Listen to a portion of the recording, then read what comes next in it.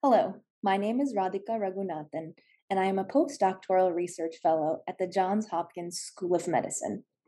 I will be discussing our research team's work on the impact of the COVID 19 pandemic on children's attention and self regulatory behavior.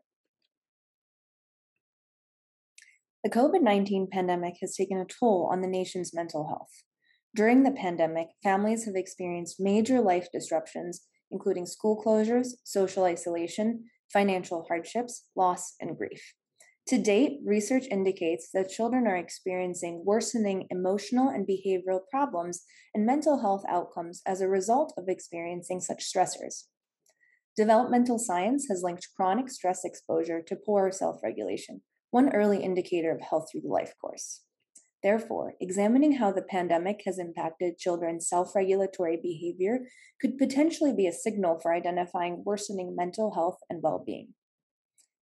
Children's changes in self regulation during the pandemic has not widely been explored to date, with limited prospective work directly assessing pre pandemic to during pandemic changes. With this in mind, we investigated changes in children's attention and self regulatory behavior before and during the onset of the COVID 19 pandemic using prospectively collected data.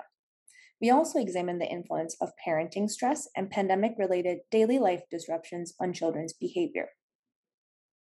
Our sample consists of families originally participating in an intergenerational study who were recontacted from April 2020 to August 2020 and asked to fill out additional questions on their child's self regulation and their family's experiences during the pandemic. Before and during the pandemic, parents filled out the Parent Observation of Child Adaptation Questionnaire, which asks about the frequency of self regulation components such as attention, task engagement, and hyperactivity. Parents were also asked to complete the 10-item coronavirus impact scale, which examines the impact of the pandemic on family dynamics, routine changes, food security, access to health services, and more. Variables that were examined as covariates and/or moderators of changes in children's self-regulation include child and parent characteristics and parenting stress during the pandemic. 45 families participated in our follow-up data collection. Majority of responders were mothers, self-identified as Black, reported being the primary caregiver, and involved in children's virtual schooling. Children on average were 7.5 years old.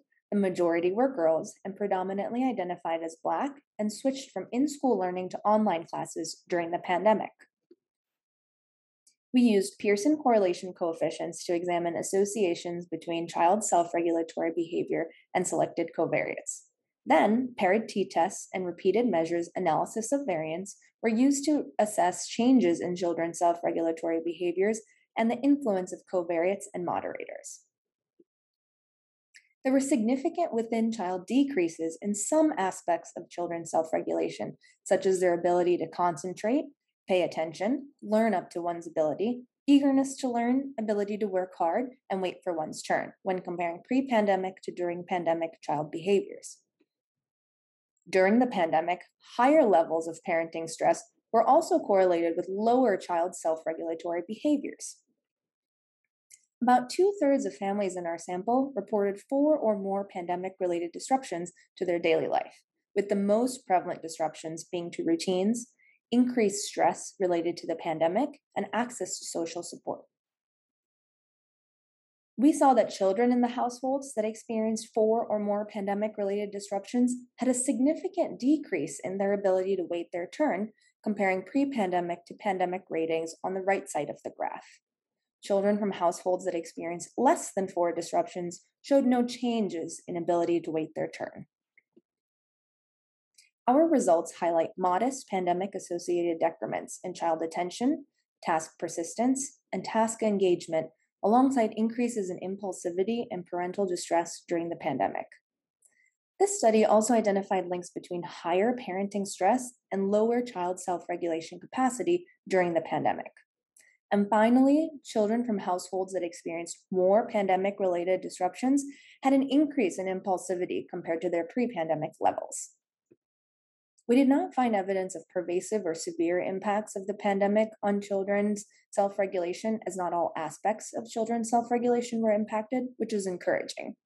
However, we conclude that identifying pandemic related threats to children's self regulation can still serve as an early indication of attention and impulsivity problem development, and as such should be a priority for researchers, practitioners, and educators.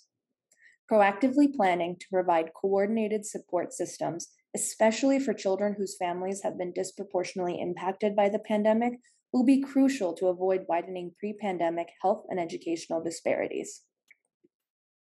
I would like to thank all of the families in the Baltimore Generation Study for their time and participation to make this work possible. I would also like to thank the Be More Gen research team and my co authors.